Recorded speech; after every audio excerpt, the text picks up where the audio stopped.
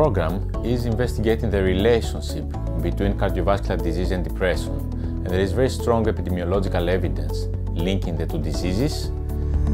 A patient with cardiovascular disease has 3 times more likelihood of developing depression, and someone with depression is much more likely to develop cardiovascular disease. So it's a bidirectional relationship. In AITION, what we are investigating is this relationship, the causality of this phenomenon, the mechanisms involved, and also how one disease can affect the other. So this complex interrelationship of the two diseases. So in AITION, we are looking at the inflammatory component of these two diseases, the importance of inflammation in comorbid disease development, which means development of both diseases in the same patient. This program can have major impact to human health.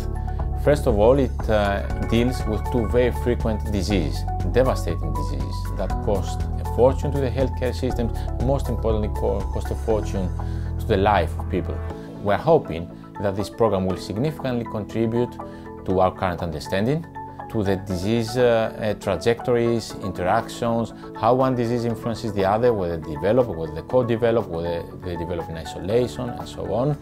And very importantly, how treatments that are given to one disease can affect the incidence or well-being or severity of the other. And these are issues that have not been addressed. My main field of research in the AITION is to perform the harmonization of the different cohorts in the project, but also to analyze them using advanced and machine learning based techniques and algorithms in order to develop at the final step a cloud platform which will integrate predictive model for the accurate and better risk stratification of the patient with depression and cardiovascular disease. AITION deals with a lot of data which are coming from different cohorts, from different partners. One of the challenges is to harmonize all this data in order to analyze them as a unified cohort. And this is a very difficult thing, and we aim to create at the end perfect and clear data set. Firstly, I think we would like to check if there is the link between depression and cardiovascular problems, and if our immune system, responsiveness of this immune system has some point, is important in this association. I am devoted to elderly patients, and we investigate cognitive problems, but also depression in elderly patients. We've got such cohorts of patients with these problems, and also comorbidities, so patients with cognitive impairment, depression, and coronary artery disease.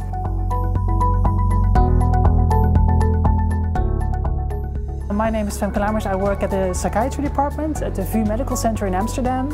And our contribution, not just from me but also from my colleagues, Brenda Pennings and Yuri Milaneski, is that we're contributing nested data. That's the Netherlands study of depression and anxiety, which has lots of depression data, but also omics, various layers of omics, and information on somatic disease, which we can use to investigate some of the research questions of this project.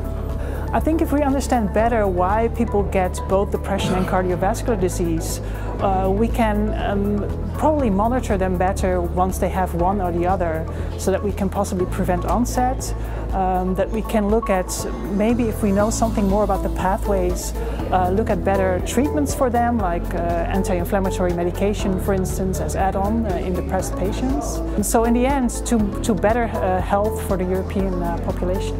It seems that comorbidity and multimorbidity is really a prevalent problem in human society, and it is only recently that we're trying to understand that this is really something that we have to investigate, that we cannot just look at single diseases or single genetic mutations, for instance, in isolation. We really have to look at these interactions among the disease outcomes and the biological mechanisms. The fact that biological mechanisms do not have a single purpose but are shared among different pathways is, I think, to us clear, and now is the time, I think, to exploit these insights and bring the human medicine forward.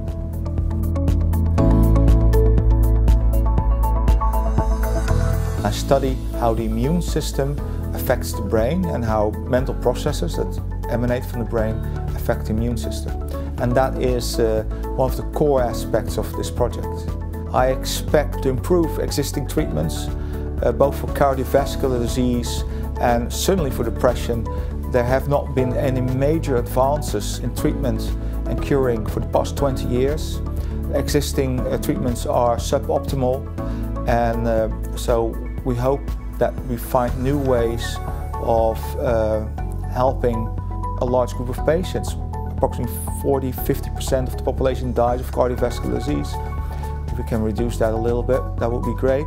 Depression is the major cause of suffering for a large part of the population. If we can reduce that, that will be a major achievement.